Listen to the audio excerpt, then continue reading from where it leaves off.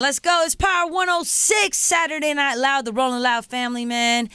We got a superstar in the building, man. A Grammy nominated, a platinum selling artist, man. Black in the building. How you doing? How you doing? Man, I'm so excited. I've been a big fan of yours for many years now. Thank you. And it's great to see you out here dropping new music, whole new project coming this Friday. Yep.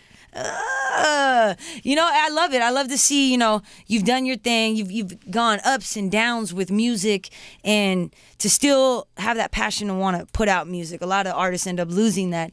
And you got Since I Have a Lover coming out. You know, what made you want to do this? What was the big push behind it? I mean, obviously it's been about like 4 or 5 years since my last album. We had an EP in between. We had COVID in between.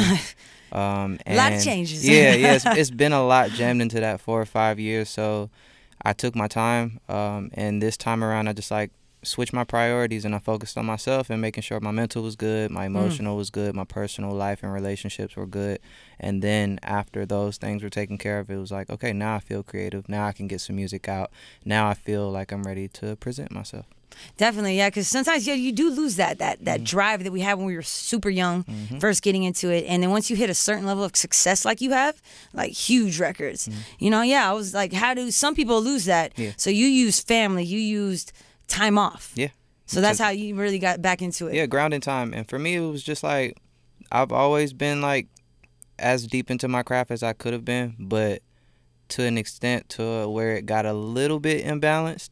And I just, like I said, I just had to like reset, and it's been fun. Like, it's been more fun than it's ever been. Like, every part of my process has been different, but this time I feel more just like complete. I feel more fulfilled while I'm doing it. So it's a little bit different than it was in 2016 and 2018. Crazy father, you know what I'm saying? I know that has a big impact. I'm a mom, so I know how that has a huge impact on someone's life. Absolutely. Like, how do you feel your kids have really, like, you know, contributed to the music? I mean, it's just an extra pair of eyes watching you and keeping track, keeping track of your moves, and, you know, looking up to you by default, you know, whether you want to be a role model or not. If you have a child, like, that's somebody who, you know, basically worships everything that you do. They worship what you say. They follow you around. They're superhero. Just by default. Sometimes I turn around and just look at her like, super black, baby. Yeah, I'm like, you know, you don't have to follow me all the time. But they, you know, having that around you just makes you put things into perspective.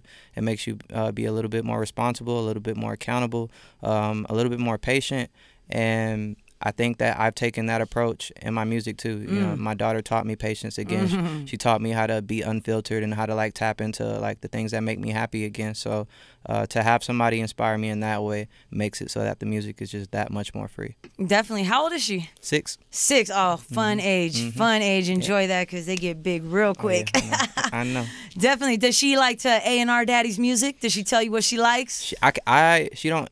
It's less of like her telling me what she likes, more me like running through songs and catching her reaction in the mirror. So if I'm driving and I play a few songs, if it don't get a heat check, then I know, all right, maybe that one's not the one. I love it. But Since I Have a Lover, like the title track was one of those ones where when she heard the music, it was, you know, I saw her doing her little thing.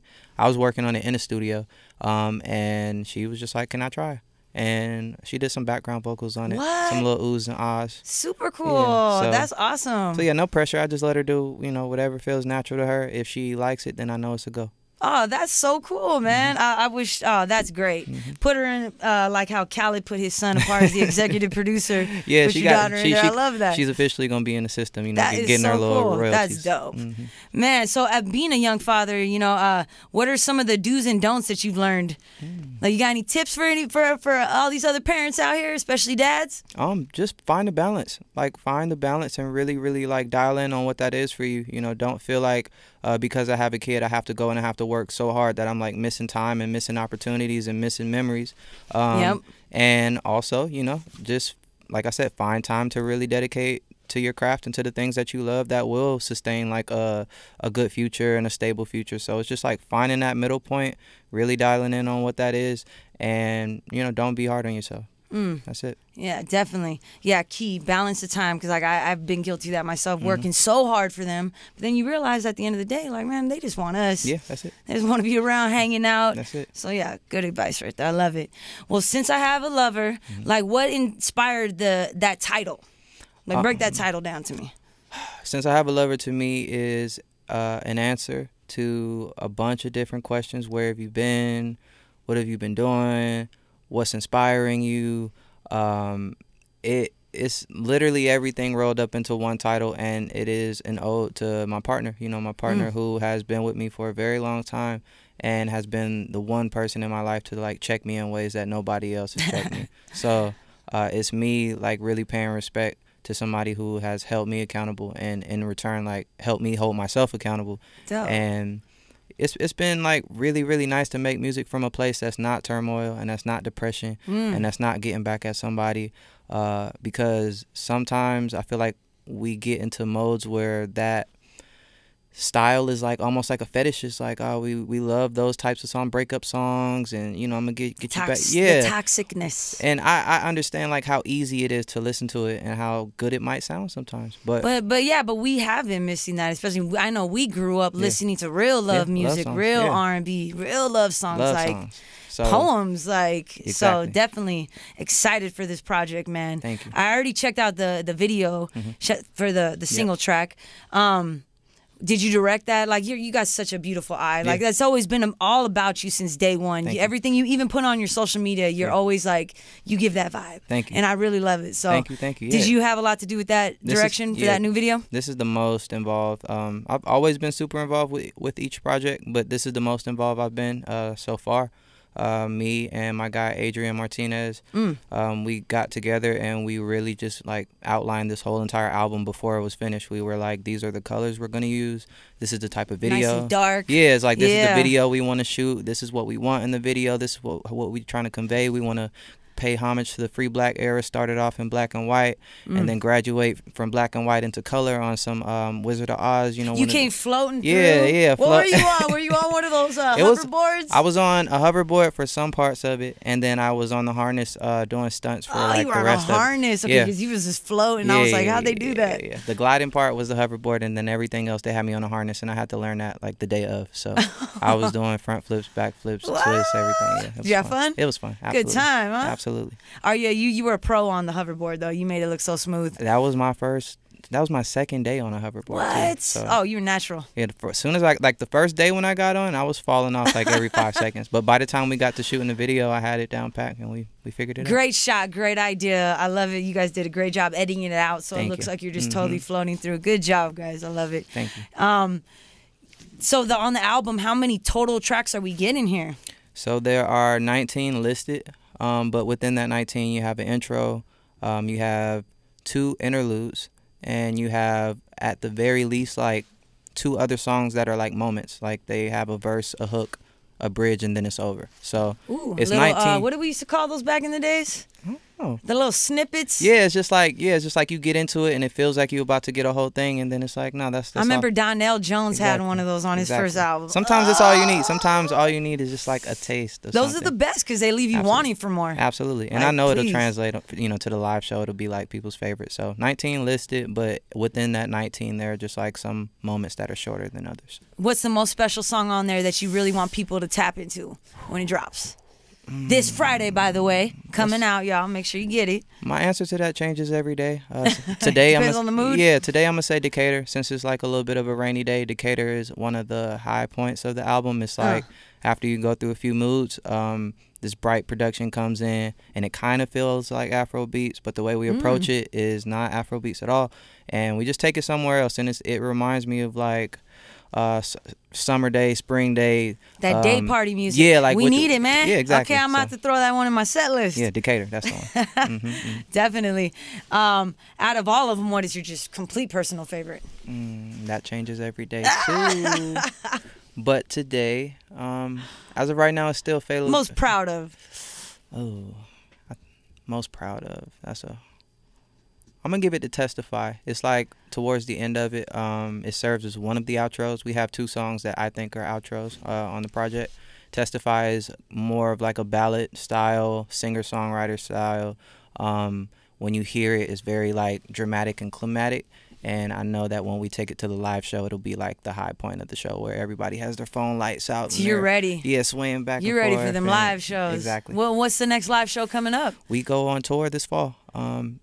believe October. Don't quote me, but October, yeah. Headlining tour. Yep, absolutely. You're hitting the whole country. You going overseas too? We start in the States, and then we do Europe, we do Australia, New Zealand. I think we trying to figure out Cape Town, Nigeria, Ghana eventually.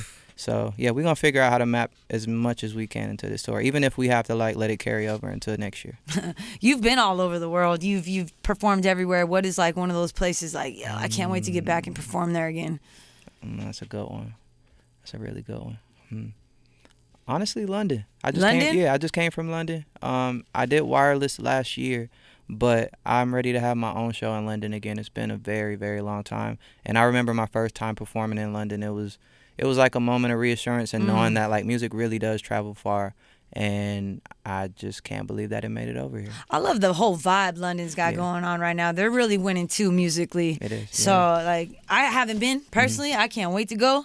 Maybe I'll have to come see you do a show in London. It's a trip. Come rock. It's a trip for real. So just, you know, you out here in Cali, you live sometimes in the East Coast, Atlanta. Like, what is your favorite place? If you could literally just, after, let's say it's all said and done, you're like, I'm retiring today, where would you head to live out them days? When I get that, retire mode, I'm feeling like out of the country for sure. I would love to go somewhere where I have access to the beach, access to a bunch of land.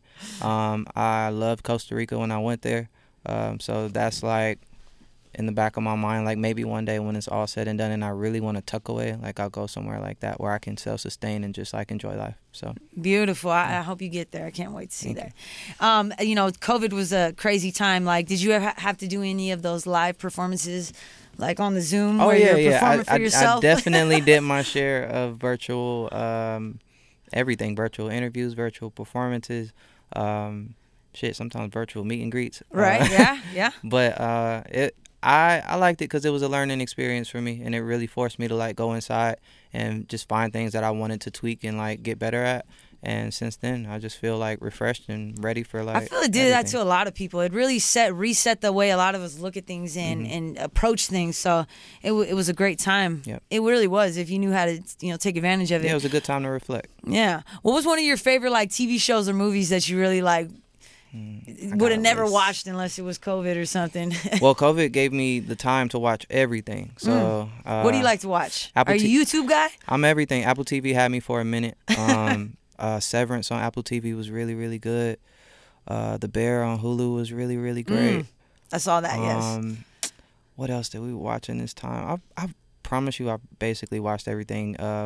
Rings of Power, when they came out with the Game of Thrones spinoff, I watched that.